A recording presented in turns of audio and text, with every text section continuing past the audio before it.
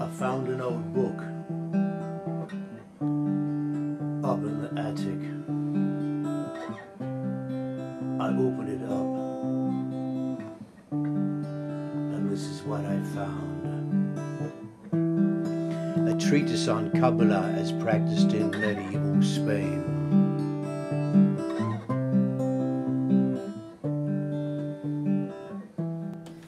Yeah, that's interesting, because the first time I didn't notice. Yeah, that's what it was, the string releasing from the fret. Yeah. Yeah. So tiny. It's so tiny. But people are going to listen to it, and they're going to listen to it with headphones. Yeah. You know, I just it's amazing what you hear on headphones. That's that you don't right. Hear normally. That's right. Yeah. Yeah.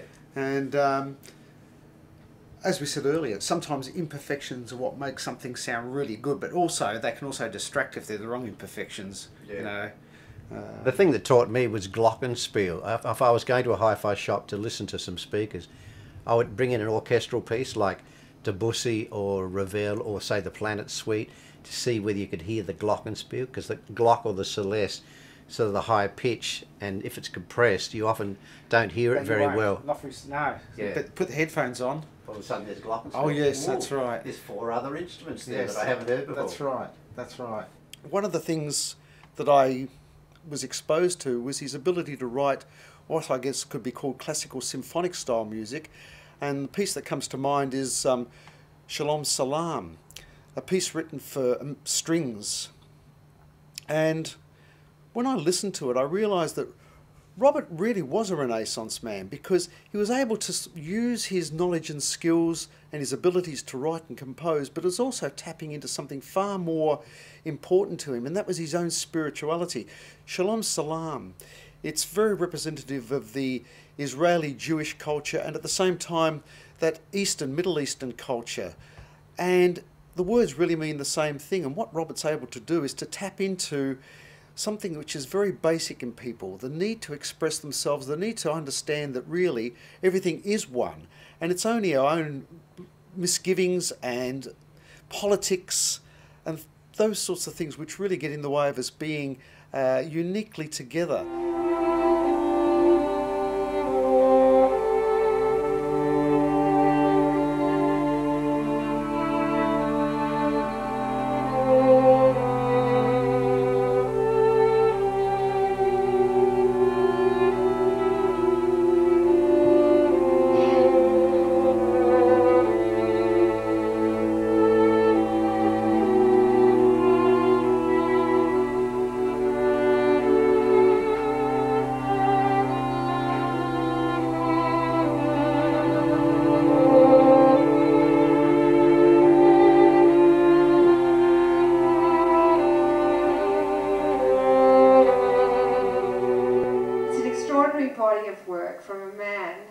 No secret of the fact that he divulges his innermost thoughts to us, the listener. Either acoustic guitar or piano in his backings on these songs, but anyone who's in this room tonight who's a songwriter knows that a truly great song sounds incredible when it's played either on guitar or piano, when it's just presented with the most minimal. That's how you tell a great song. It doesn't need anything more than the most minimal. Well, we've got minimal. The world is sacred, it can be improved. Impose your will and you lose. The world is sacred, it can be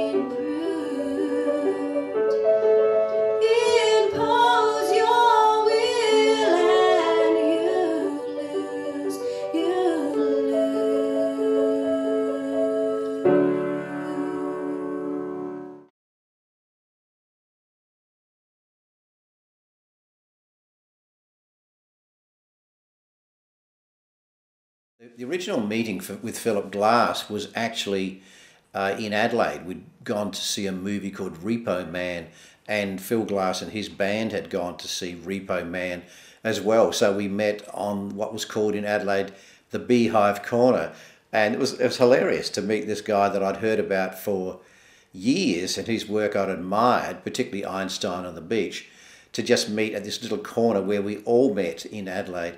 But that grew into Melissa Fenley throwing a dinner party for me and Philip to meet and talk. We talked mainly about Pit and Dejara music, which I'd studied. And then later in New York City, we kind of hung out. Robert's a legendary Australian composer. He sings and he plays his songs of loss and chance meetings. He's a music chameleon, having created a body of work ranging from rock to classical and back again, taking in avant-garde, folk, dance, theatre and film music along the way. So the eclectic, innovative and totally entertaining Robert Lloyd. Please welcome him. Thank you.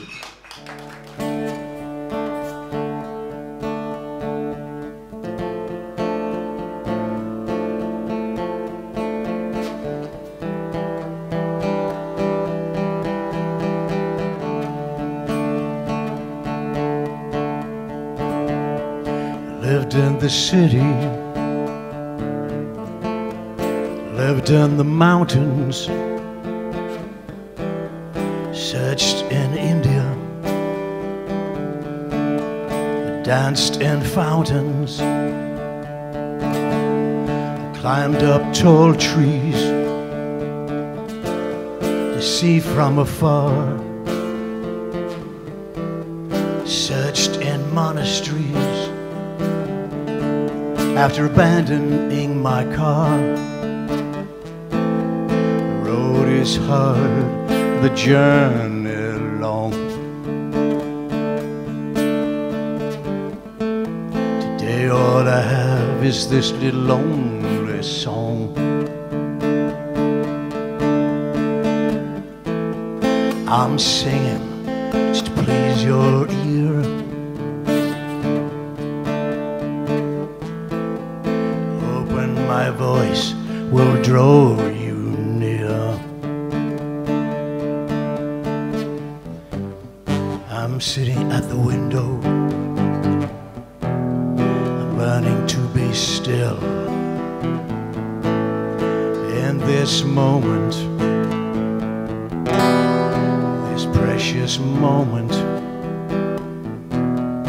this present moment, this precious moment.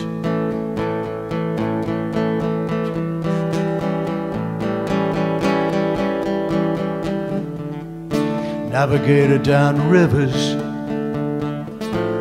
to avoid the rocks, imported strange cargo that got lost on the docks, being tempted in Paris, then got every wish, been taken upstream to smoke hashish. In my world there's been strange and wonderful things. I tried to be open to all that life brings. Now the time has come to empty my room, taking it out with a heart-shaped broom. And looking out the window, learning to be still. In this moment, in this moment, this precious moment, this present moment.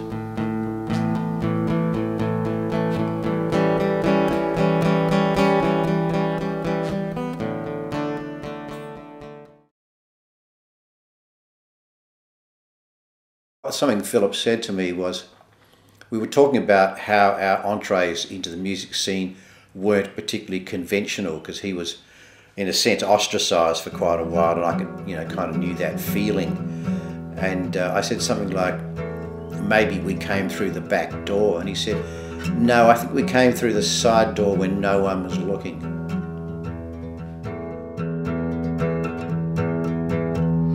Come, my beloved, let us go out into the fields. Come, my beloved, let us go out into the field and lie all nights with me. Only you are my love. Let us go out early to the vineyard to see if the vines are ripe. Let us go early to the vineyard to see if the vines are ripe. If the blossom